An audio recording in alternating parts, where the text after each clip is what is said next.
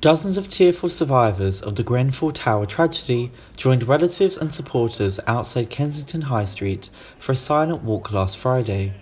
Arranged by Grenfell United, the walk marked 18 months since the North Kensington block was ablaze. So I arrived at the tower in the early hours of the morning. I wasn't there when the night, was asleep at home.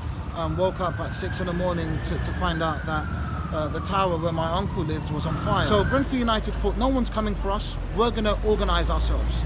You know, we are the people that came out of the tower, we are the families that lost loved ones in the tower. We need to now organise ourselves and be the voices for those who can't speak up, because nobody else was going to do it for us. So we almost became humanitarians, you know, helping other families with sorting out whatever they needed to sort out, while most of which were still going through what they were going through. But they felt that without doing so, nobody else was going to do it and everyone would have been lost. And with the Grenfell inquiry's outcome still on the table, Grenfell United, who formed as a way to give mourners a support network, want the focus to be on the lives lost.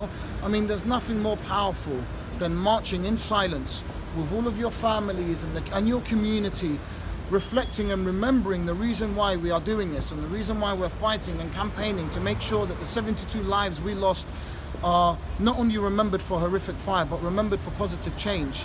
You know, disturbing the peace with peace. You know, I don't think there's anything stronger than that. After over an hour of silence, the names of those lost were read out to the crowd with one simple message: remembrance and hope.